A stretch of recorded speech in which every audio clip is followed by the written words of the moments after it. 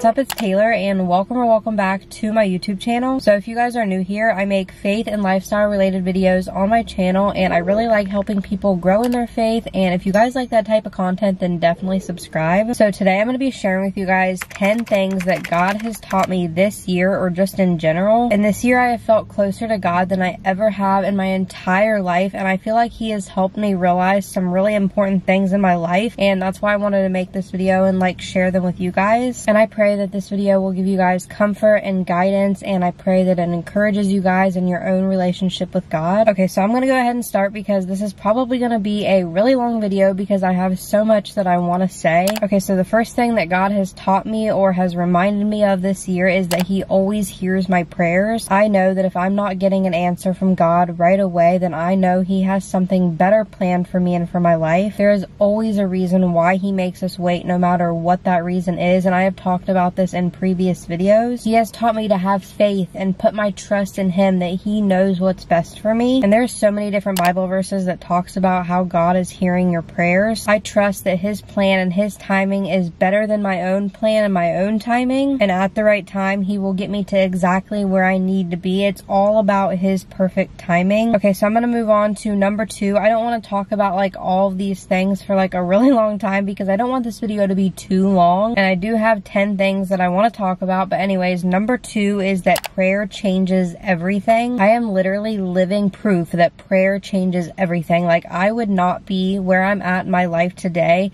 if it wasn't for other people's prayers. My friends prayed for years for me to come back to church, and yes, I'm the one that made the decision on my own to come back to church, but it's also God answering their prayers. Prayer is so powerful, and I'm sure that's something that you guys hear a lot, but I am convinced that it changes things. I have seen prayer change things. I have felt it. I have witnessed it in other people's lives and my own life. Like I said, I am convinced that prayer changes things, and it's honestly one of the most powerful tools that we have. And something that my pastor said a couple of months ago that really stuck with me is that prayer is like oxygen. We need it to survive spiritually. And God has taught me to not only pray about myself, but to pray about others, to pray for other people's salvation, pray for my family, my friends, my church family, my pastor, my community, my country, the world, the leaders of this country. And let me just say this, God has answered a lot of my prayers first, and one thing that I learned is that if you want God to hear your prayers, then you have to get right with Him first. And that leads me to number 3, the next thing that God has taught me, which is to repent of your sins. And I am so thankful that I now understand how important and how necessary this is. Whenever I was a teenager, I remember I used to pray and I never felt like I was getting an answer from God. Like, I was always wondering why God was never answering my prayers. I was really never hearing Him in the way that I wanted to hear Him. Like, I remember specific times that I used to pray and I would never know if God was actually hearing me. And sadly, that's just how I felt whenever I was praying. Like, my prayer life was not the best because I didn't think that God was hearing me. But then I realized that He wasn't hearing me because I hadn't repented of my sins. And during those times when I didn't feel like God was hearing my prayers, or whenever I didn't feel like He was listening to me, I just felt very disconnected from Him. My pastor did a whole series on true, genuine repentance, and let me tell you guys, I learned so much from his sermons. Repentance makes it possible for us to grow in our faith and grow in our relationship with God. And repentance is more than just admitting your sins to God, it's also turning away from your sin, because if you don't turn away from your sin, you're not really going to grow in your relationship with God, and you're just going to feel really stuck. Okay, so the 4th thing that God has taught me this year is that He needs to be number 1 in my life above anybody else. I remember when I used to go to church back when I was a teenager, and I definitely did not put God first every single day of my life. But this year, God really made me realize in order to grow my relationship with Him, I have to put Him first above anybody else. God doesn't want me to live for Him just whenever I feel like it, or just whenever I'm not busy doing everyday life stuff, but He wants me to live a life that is devoted to Him. He doesn't want me to just talk about my faith, but He wants me to actually walk by Him every single day of my life. And I realized very quickly that unless I live my life out in faith for Him with my actions, then my words are basically meaningless to Him. It's all about action and actually doing it and proving to God that He is number 1 in your life. And it's just like whenever you're trying to grow your faith, you actually have to do these things in order to grow. You can't just call yourself a Christian. So number 5, the 5th thing that God has taught me is that I cannot control all the things that happen in my life. I used to be the type of person that would would try to control things and do things my own way, and this year I really realized that I cannot. Something that we all need to remember is that everything that happens in our lives happens for a reason, whether we want to believe that or not. And some of the things in life that I realized I can't control are like the situations that I'm put in, or whether a person walks in or out of your life. And another thing is change. We can't really control the changes that are happening in our lives, but what we can control is how we react to the change. We can control how we react to a situation, whether it's good or bad, or we can control the choices that we make in our lives. And I've realized that instead of worrying about the things that I can't control, I need to be focusing on making the right decisions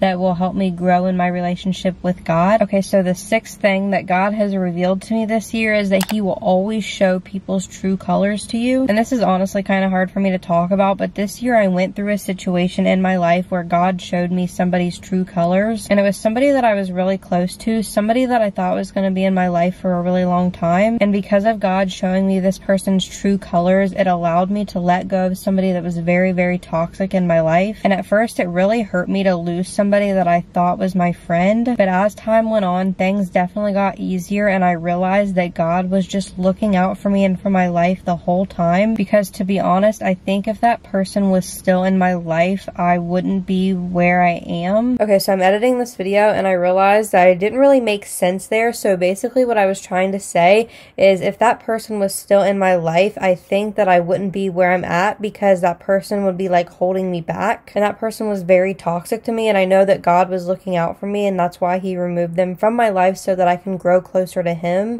God no longer wanted me to be hurt by this person, and that's why He removed them from my life. And I realized that if God removes somebody from your life, it's just Him telling you that it's not meant to be, and they're just not meant to be in your life. And He's also telling me that I deserve better. And let me just tell you, God will definitely put the right people in your life at the right time. Like I said earlier, He knows what's best for you, and He will make sure that the right people stay in your life for as long as they possibly can. And I always say this, but if God removes something or somebody from your life, He will replace it with something or somebody better. Okay, so number 7 is that there's always light at the end of the tunnel. Life is never easy, but we were never promised that it was going to be easy. And trust me, I know how it feels to feel like you're constantly walking through a dark tunnel and you just feel like you're never going to see the light of day. You just feel like you're never going to get out of that dark tunnel or that dark place in your life, whether it's something happening in your life or you just feel sad or depressed or lonely or whatever it is. But because God is so good, He will always be there with us. He says that so many times throughout the Bible, and He will help guide us through our difficult seasons that we are going through in life. And He will eventually, no matter how long it takes, because like I said, He has perfect timing, but He will help you see the light at the end of the tunnel. And something that I have learned is that God will always guide me in the right direction no matter how badly I am feeling. And something that I want you guys to know is no matter how far in the dark you have gone, or no matter how far you have walked away from God, you can always go back, and He is never going to give up on you, and He is never going to leave you nor forsake you. I truly believe in my heart that He knew I was going to come back to Him all along, and I'm going to talk about that a little bit more whenever I get to number 9. But before number 9 is number 8. I cannot skip that one. The 8th thing that God has taught me is what it really means to give my life to Him. I feel like this year is when I truly understood what it meant to surrender your life to Christ. I first gave my life to Jesus whenever I was a young teenager at church camp whenever I went to the beach. I remember getting saved, and then I also got baptized in the ocean that same week. I have learned and grown so much more this past year than I ever did back whenever I first gave my life to Jesus whenever I was a teenager. And one thing that the Lord has revealed to me is that while I used to say that I surrendered my life to Him, I really hadn't. Like, yes, I got saved, but after a while I wasn't really acting like it. I definitely remember really struggling in certain areas of my life. I remember I used to pray to God asking Him for guidance and direction, but then I would just turn around and do what I wanted anyways, and that was me living in the flesh. And like I mentioned earlier, I used to try and control things that were happening in my life and just do things my own way. But this year God has really shown me that I cannot do that. And yes, God does give us free will, but He also hopes that we will make the right choice to pursue Him.